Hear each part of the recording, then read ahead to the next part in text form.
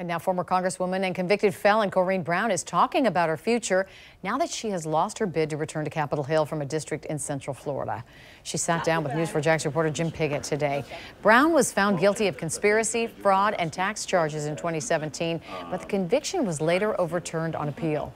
She was headed for a retrial, but it was called off when she pleaded guilty to a tax charge last May.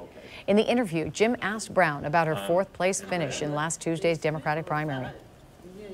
Do you think that your conviction played a role in what happened in the last election?